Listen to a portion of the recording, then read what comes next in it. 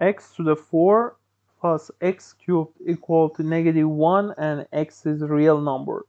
We want to find all possible values of x, which x is real number. So first, let's consider different values. Let's take -1 to left hand side, so it will be x to the 4 plus x cubed plus 1 equal to 0.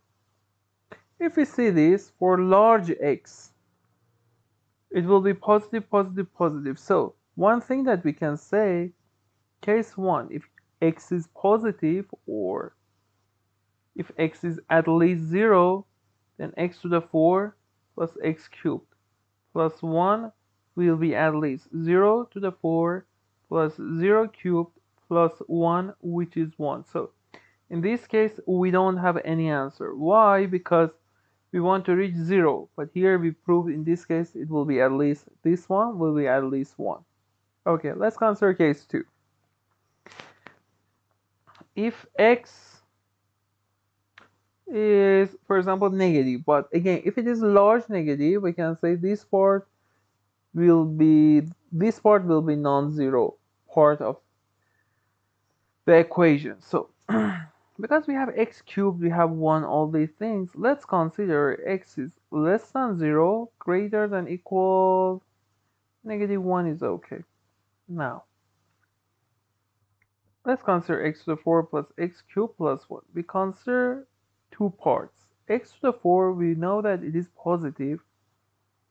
X cubed will be at, because x is greater than -1, let's consider x is at least -1, here we said. So we can say x cubed. You can raise both sides to the power of odd number, -3 always.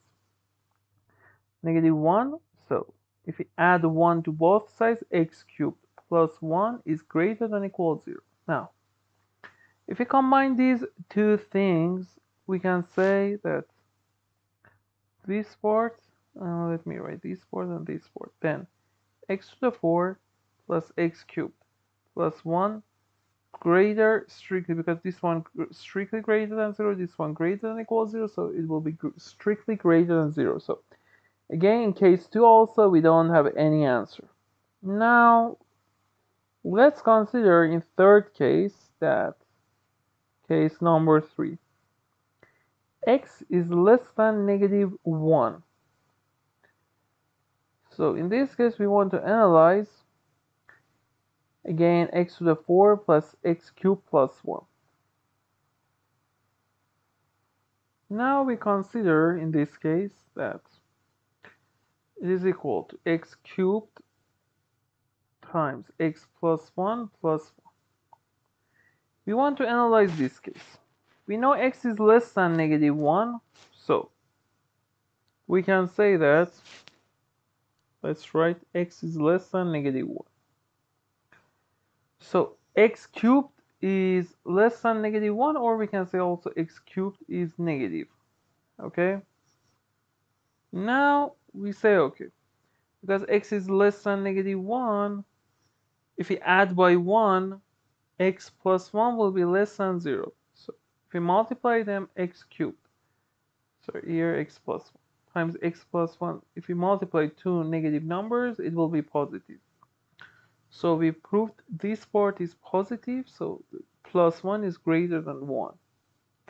So again, here we proved that we don't have any answer that this one be 0. So we've considered all cases. First, x greater than equal 0, x between -1 and 0, x less than -1, and in all cases we proved that there is no real solution. So this problem doesn't have any answer, this equation doesn't have any answer in real numbers. Okay, so if you want to learn other important ideas in algebra, combinatorics, geometry, and number theory, and also calculus and other math exams, the ideas, feel free to send message to my WhatsApp number in the description and comments, and please don't forget to subscribe, turn on the bell, and like the video. Thanks, bye.